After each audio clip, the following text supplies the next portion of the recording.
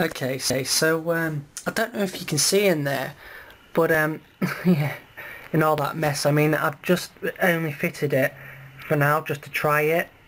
I am going to tidy it up later on, but I'll just see if I can get a torch actually and shine in there so we can see what's going on. Okay, so I don't know if you can see, but it's at the back there. I've plugged all my fans in. I've also plugged some LED strips in down here.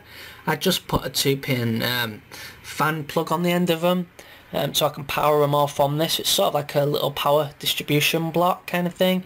That's the Molex plug there, and I don't know if you can see underneath it. There's like a little blue LED on the board, just there. That's actually the power LED on the board itself. So yeah, you really can't see. They can sort of make it out. So yeah, I've plugged them all in, and I've also plugged the fan header number 2 there. You know what I was on about with the speed sensor cable? Well, I've actually put the cable in, and I've connected the cable down there. So that's my CPU fan header, and that connects straight into that splitter.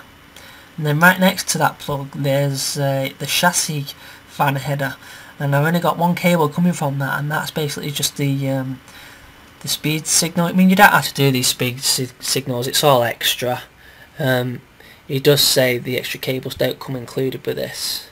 It's just if you like to mod and do stuff like this. So there you go. So it's all installed now. If you can hear the fans, that's actually from the graphics card. All the rest of these fans are silent.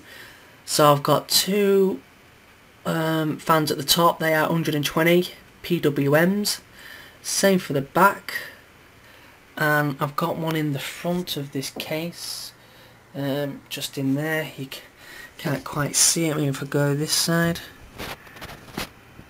Okay, no, it's a bit too dark. And I've obviously got one there. So I've got 1, 2, 3, 4, 5. So I've got 6 altogether, including the one that's inside there. And that is also PWM as well. So all the fans in this computer case are PWM. So I'm just going to go over to the screen now, because we are in Windows.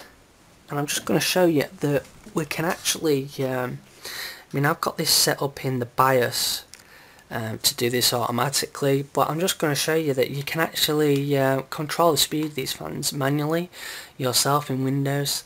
So I've got this up first, this program, and it basically tells you the speed of the CPU fan and the chassis fan. Now I'm just going to quickly show you. The chassis fan is actually this fan there. That's the actual speed it's sensing.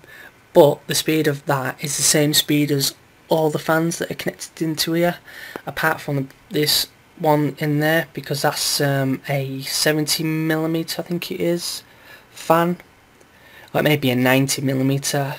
That's why this fan in there is slightly different speed from that one, because it's a different size. So anyway, it doesn't make a difference really. So you can see the speeds there. CPU, chassis. The GPU is actually quite loud. We can I can actually turn the speed of that down, but just for this video I'm just going to show you how this works. So I've got speed fan up, and as you can see, the fans that it's detecting the speed of them. Like there we are, CPU. So now I'm going to speed these fans up. I'm going to control the speed of them, and you should be able to wear on this camera in a minute. You should be able to wear them speed up. So I'm just going to do it now.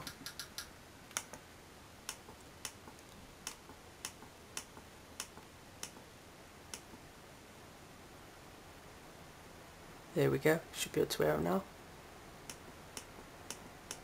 75%. 80%, 100%.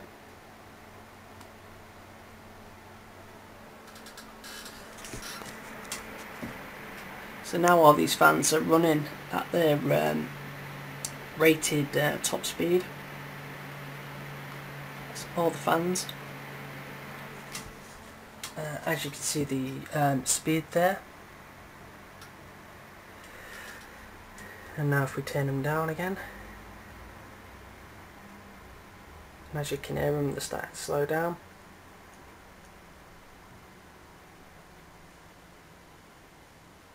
So there you go.